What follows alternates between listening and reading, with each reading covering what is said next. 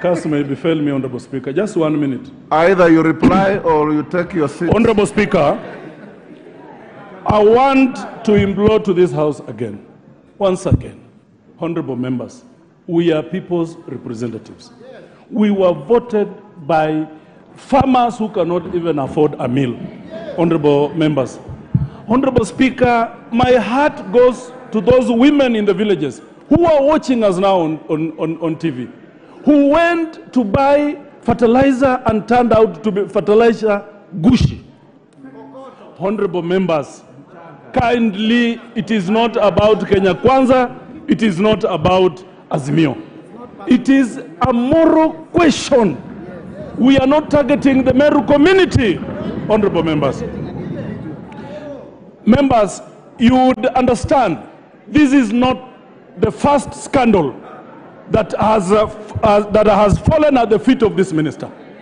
We had wrong sugar. Honorable Speaker, we had contaminated sugar released for public consumption, for crying out loud. For how long do you want the members of the public to suffer so that as a house we act? Mithika is a minister.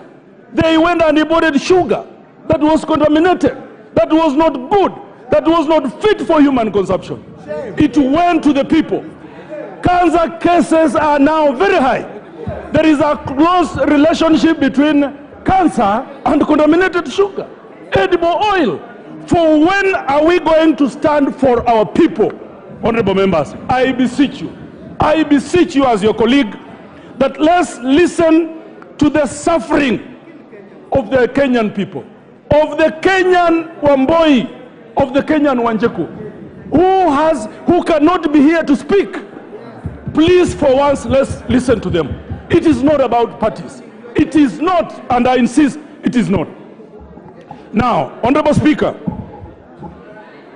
a lot of people were reluctant to append their signatures because members of this House have used that opportunity to go and collect bribes from people. Order, Honorable Wamboka. You are out of order. I withdraw, Honorable Member. You are totally out of order.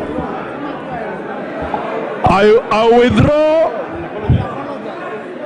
On that, I withdraw and apologize.